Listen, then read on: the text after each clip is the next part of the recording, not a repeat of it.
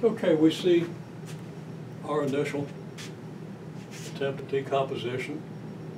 We've simplified this expression, put it as a numerator over denominator, set the numerators equal, obtain 4 equations, solve those equations for A, B, C, and D, and now we want to see whether we got it right.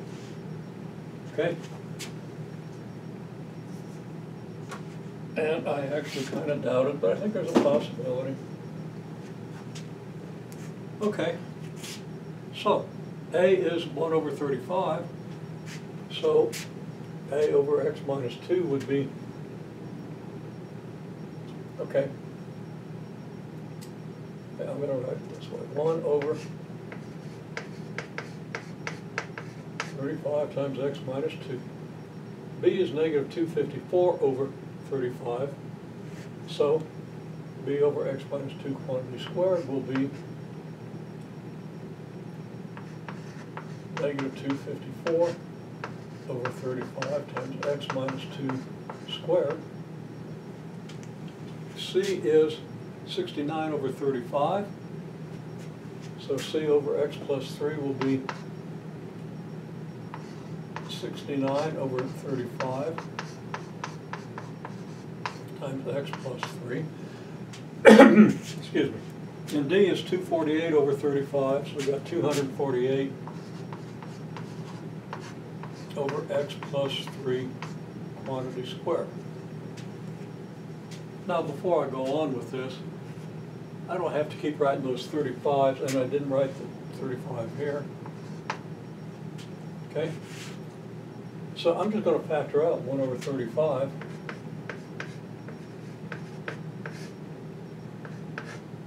And now I've got 1 over x minus 2 minus 254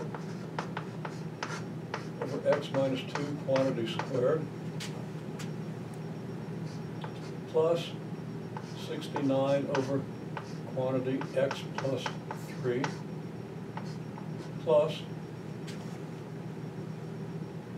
248 over x plus 3 quantity squared. So let's see, that's 1 over 35 times what? Now again, we're going to have to write out all the terms. We're going to have 1 over x minus 2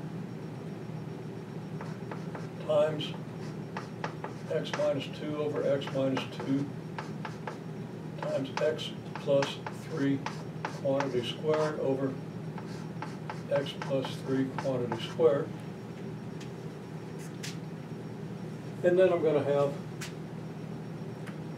minus 254 over x minus 2 quantity squared times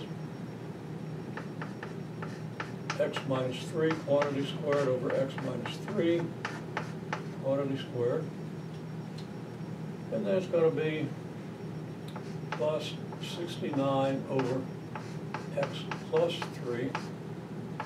Multiply that by x minus 2 quantity squared over x minus 2 quantity squared times x plus 3 over x plus 3, and then plus 248 over the quantity x plus 3 squared multiplied by x minus 2 quantity squared over x minus 2 quantity squared, and parentheses. Well, yeah, that's bad, but it's not terribly bad. The bad thing is, you've got to do every step right or it's going to be wrong. So now it's 1 over 35 multiplied by, okay, x plus 3 squared times x minus 2. Now we've done this before. Let's see if I can do it right now. I think I've got the quantities in my head. This is going to be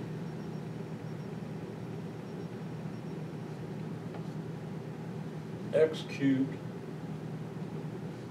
plus On the x squareds, I'm going to have a 6x times x, that's going to be 6x squared.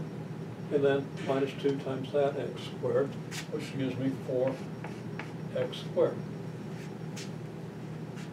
Then on the x's, I'm going to have a negative 2x from this. No, not that's squared. Okay? I'm going to have a negative 2 times 6x, see, I almost made a mistake, negative 12x there, and a 9x here, which gives me a negative 3x squared. And then I'm going to have a negative 2 times 9, which is negative 18, all divided by x minus 2 squared times x plus 3 squared. I'm not going to write them out. Okay, well, this is getting a little tedious. You don't want to watch me screw up the whole thing. So I'm going to go ahead and write out the rest of these, then we'll come back and see if they collect into the correct original terms.